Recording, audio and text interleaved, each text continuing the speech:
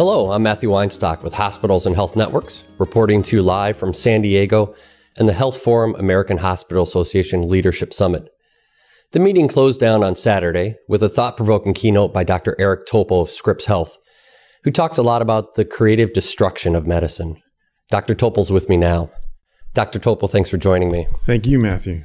So you talk a lot about the creative destruction of medicine. That was the title of your book.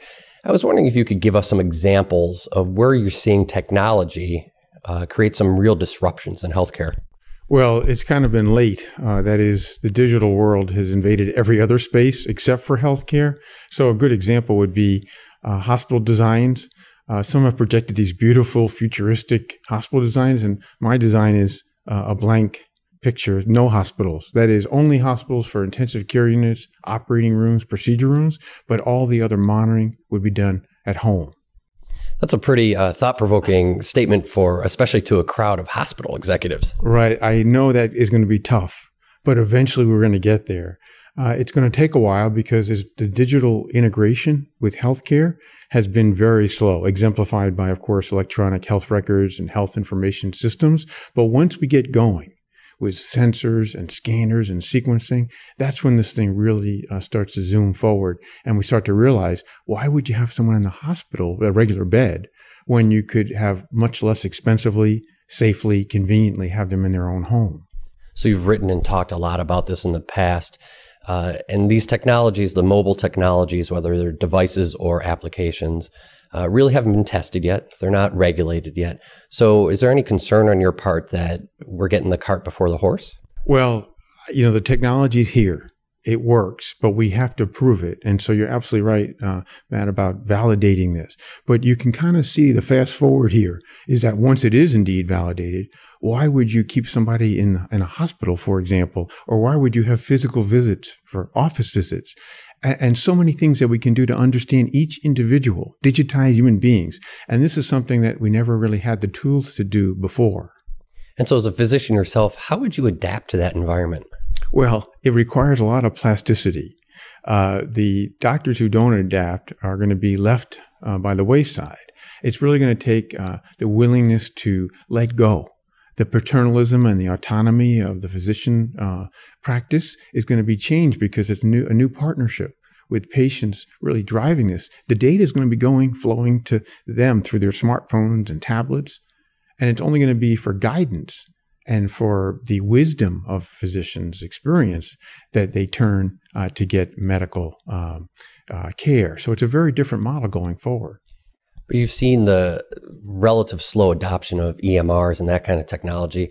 How quickly or how slowly do you think hospitals can move toward this world you're talking about? Well, it's really up to the medical community and the hospitals to see whether or not they want to drive this. It's a very different world than the Tower of Babel of electronic medical records because these systems work independent of that. Of course, it'd be nice if they all were fit together, but that isn't the case. But when you have portable high-resolution ultrasound, which, by the way, 125 million ultrasound studies done a year, or you have sequencing to define a very challenging diagnostic case to save perhaps hundreds of thousands of dollars. If you start to implement those in health systems, independent of our woes with electronic records, that could really push the field forward. And we're already seeing this technology breakthrough in other industries, right? So healthcare's got to kind of catch up. I think healthcare is the last Mohican. We've got it. I'll talked about transportation, education, every single sector except healthcare. And it's inevitable. It's just a matter of when. So as you talk to hospital executives, what do they need to do over the next 5-10 years to start to embrace this kind of new world?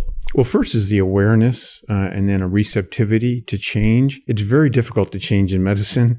We kind of have this very ossified, sclerotic view. But if you see these technologies in action, you start to realize that this is a game life changer. This is a biggest shakeup in the history of healthcare.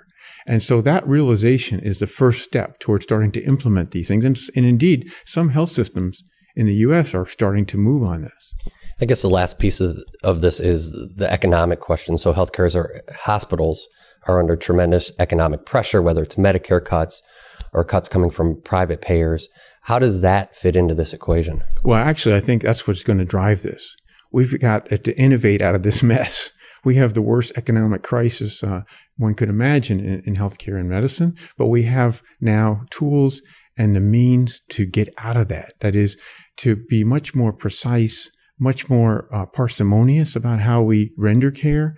And this is exciting because it's coming at the right time when we need it. We're desperate for change. Well, great. Dr. Topol, I appreciate your time today. Thanks very much for the chance to discuss this with you. And I'm Matthew Weinstock. That concludes our coverage from the Health Forum American Hospital Association Leadership Summit. Thanks for tuning in.